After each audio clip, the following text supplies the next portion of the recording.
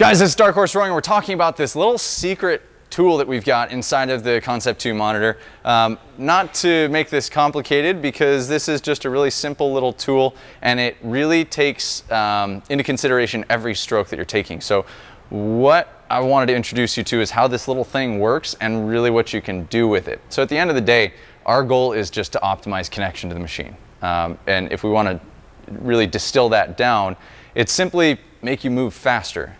Right? And to move faster, you got to have good connection.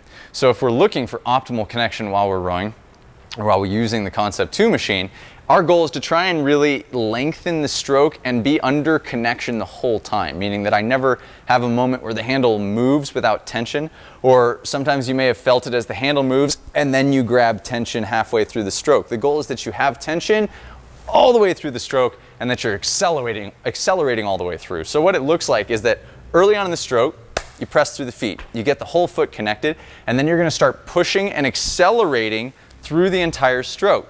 Now what you're going to see over here is a good force curve. Now you find the force curve from the main monitor, you just turn it on and start rowing. You can go to just row, and then the second button down on the right hand column is going to bring you the force curve screen. And it's just a little graph on the bottom of the screen, and every stroke you're going to see this curve come up. And what it's measuring is really just your time under tension during the stroke.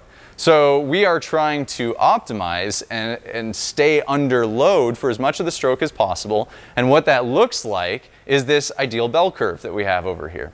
Now, there are a lot of different variables that you could have during the stroke, and these all really come from disconnects.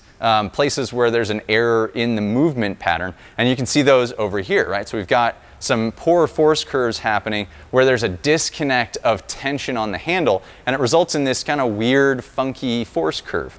So our goal, stay under tension and create a haystack so that this force curve spins up, stays under tension, and then tapers off, but it's a nice symmetrical force curve. The goal being to stay under load, accelerate, and stay connected the whole time. So that is our force curve tool. It's a fantastic little thing. You can row with it all the time. You can use it just as a tool for yourself or for your athletes. But it's a little hidden feature a lot of people don't know about and a lot of people don't use because they just don't understand it. So that's our goal. Make it simple for you. Distill it down, understand this machine so it can be a great little tool. Guys, this is Dark Horse Rowing. Signing off. We'll see you on the other side. Make sure that you sign up for the Dark Horse newsletter, The Hustler's Guide to Rowing, in which you will get our latest blog article and video every Tuesday in your inbox. And sign up for the Dark Horse Crew, where you are going to get access to our community, programming, coaching, e-content, all of our ebooks that we have, you guys will have access to once you sign up for the crew. All right, guys, we will catch you on the other side.